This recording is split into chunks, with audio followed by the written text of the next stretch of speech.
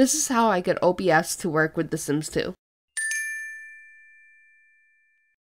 This should prevent awkward freezing or the purple screen of death, except it's not really death, honestly. It's not that bad. Disclaimer, this is what works for my game and setup. I run the game on Windows 10. What works for me may not work for you. The first thing you're going to do is accept the fact that you're going to be a Sims windowed mode player. What this means is you are going to put your game into windowed mode and you're going to play your game in windowed mode. Just trust me, it helps.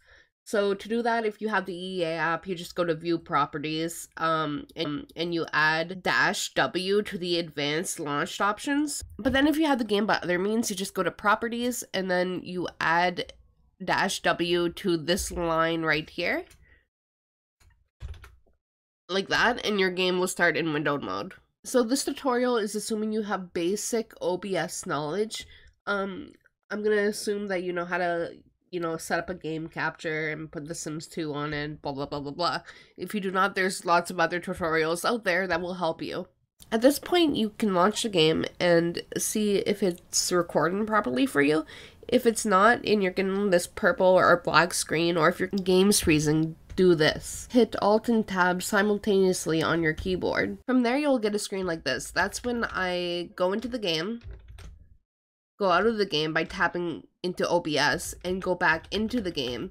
And I basically repeat that as many times as I need to in order for the game to show up on OBS. So I always tab out and make sure the game is showing on OBS. Just to be clear, you gotta keep your finger on the Alt key when you're doing this, and you use the tab button to like go through each window.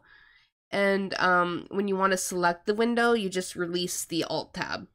Hacker voice, we're in.